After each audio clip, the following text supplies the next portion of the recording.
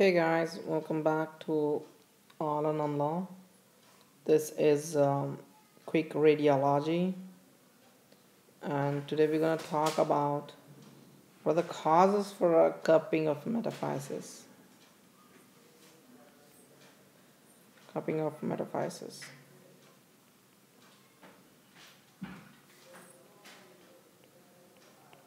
Okay, guys.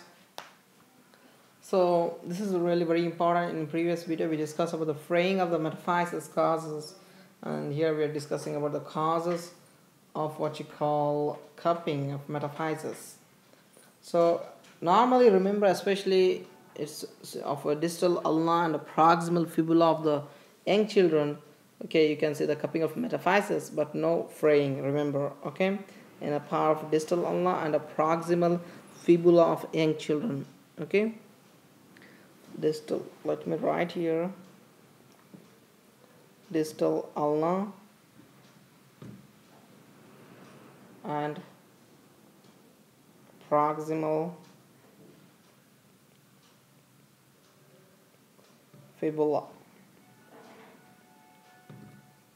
Okay, guys, so you can see what you call cupping of metaphysis. But what are the pathological causes where you see cupping of metaphysis?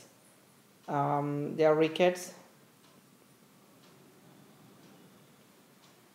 Okay, then we have what you call, in a rickets, there's a widening of the growth plates and a fraying also along with this cupping.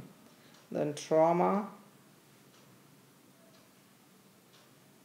Okay, in the trauma to the growth plate or metaphysis. Okay, so you can see then bone dysplasias like what you call achondroplasia, pseudoachondroplasia, metamorphic dwarfism, okay, dystrophic dwarfism. So there are so many diseases, so you can remember bone dysplasias, BD.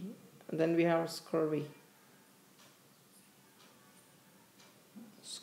Okay, these are the causes for the cupping of metaphysis, guys.